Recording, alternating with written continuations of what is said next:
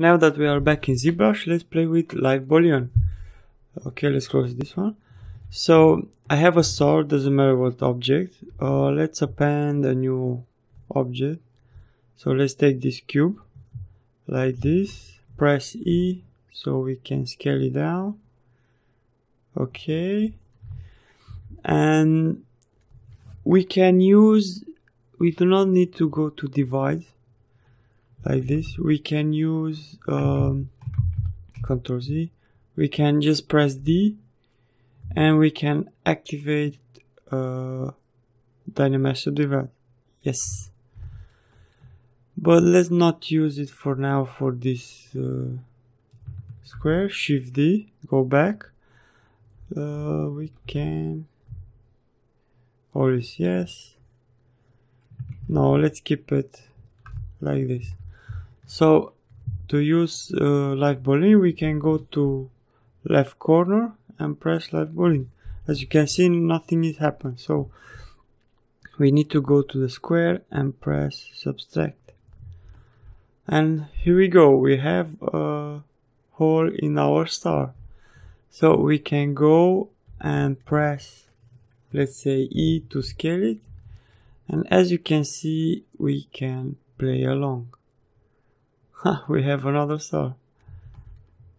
The thing that I discovered is that I need to make tests because it's not predictable, or maybe I do not know how to use it yet. But when I'm introducing a cube in the star, I'm not sure what will happen. As you can see, I have another star in the middle. It is interesting, so let's play more. So let's scale it back. We can scale it like this, or we can rotate the cube, and we have another interesting shape.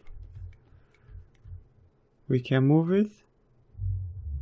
If we press polyframe, we see where the square is, the cube is, like this. So it's a pretty interesting feature.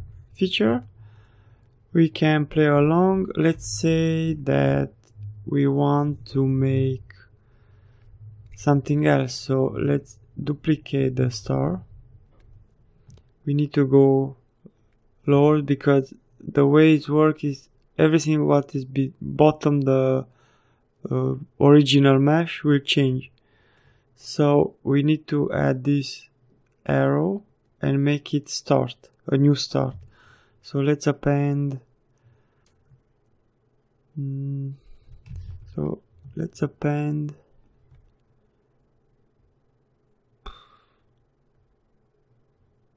a sphere. Again, let's scale it down. Oops.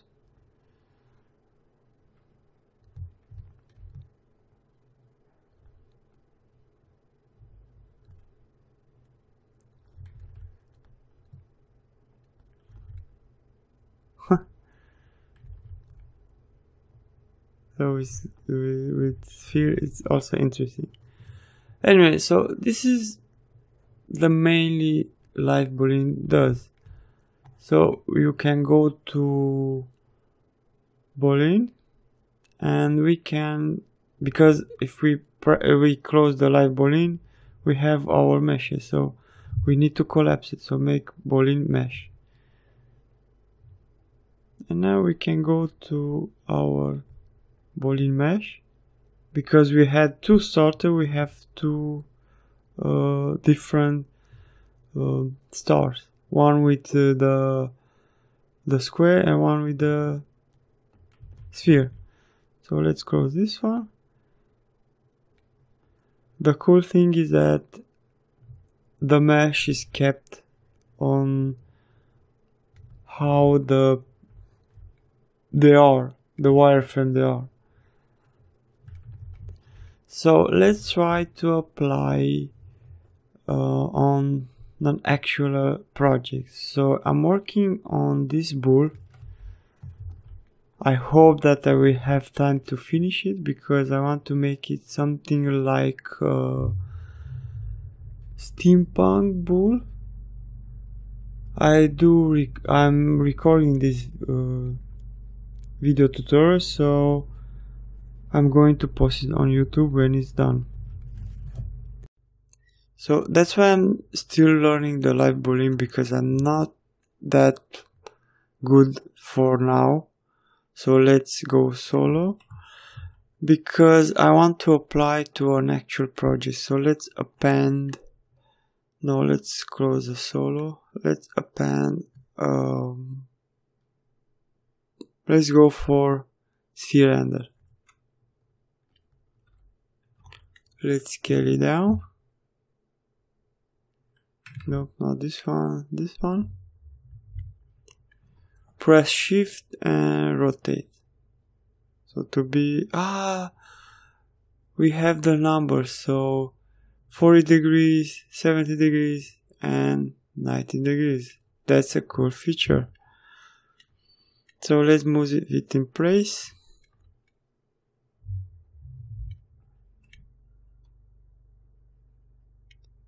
Scale it more.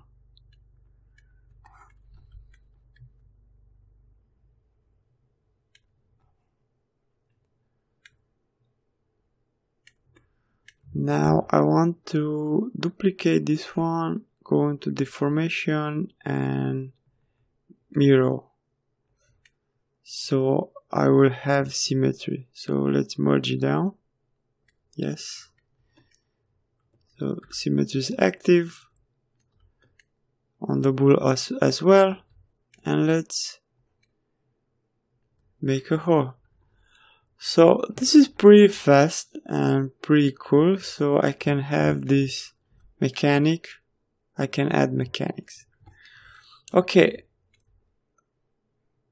The next thing that I want to talk is that we do have some brushes made by default. So press B. I am Boolean. Let's press it and wait. And we have pretty many objects. I think the community also will be improved with new object that can be used.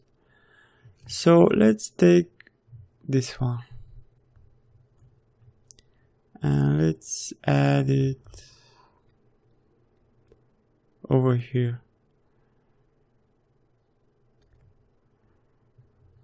Okay, we can rotate, move it.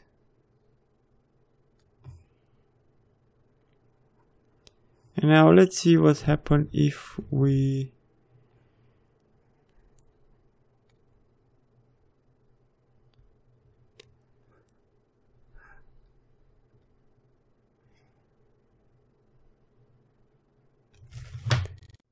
So the new feature that I really like to live Boolean is that we can add thickness to high poly mesh. So let's reset the ZBrush for now.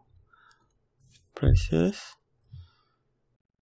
So let's go back to Lightbox and project and choose it head female demo. Okay. Let's close this one for now. Let's duplicate. Let's add the duplicate. No, first let's go to transparency, press E, and let's scale it down to have thickness. Like this. Now let's go to subtract. Let's go to append and append the cube. Okay. Let's scale down the cube also. It's too big. Move it down. And let's add to subtract also. So as you can see, we have thickness. So it's pretty cool feature. I do have ideas where I can use it. Also, the best feature is why I like this one is because in the past you needed to go to the lower subdivision for your mesh and freeze it and use at the lower subdivision Z modeler to make a thickness. And now it's pretty easy to have the detail mesh and still can do. Also, if you want to make the thickness bigger in some areas, you can do. So let's go to the second one and just press B and let's take move.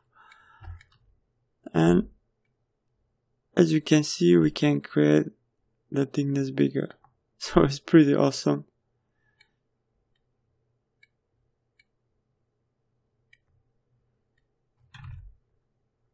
Or we can go to clay buildup.